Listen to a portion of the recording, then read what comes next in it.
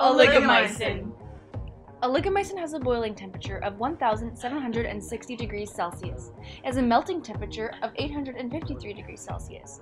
It has a cream color to it. It's a crystalline solid and its molecular weight is 791 moles.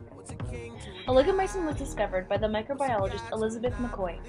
It was among some of the antibiotics developed by the Streptomyces diacetylchromogene fungus in the 1950s. These antibiotics were developed in the pursuit of an alternative for patients allergic to penicillin.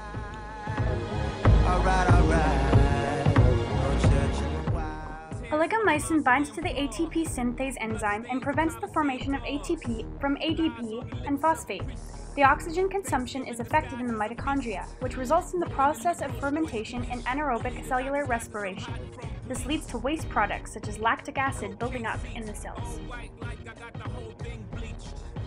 If not enough ATP is produced and an accumulation of lactic acid is, the cells become acidified and end up dying. Cramping in the muscles is caused by this buildup of lactic acid. Mutations in human mitochondrial DNA are associated with the syndrome neuropathy, ataxia, and retinitis pigmentosa, and with a maternally inherited form of Leigh syndrome.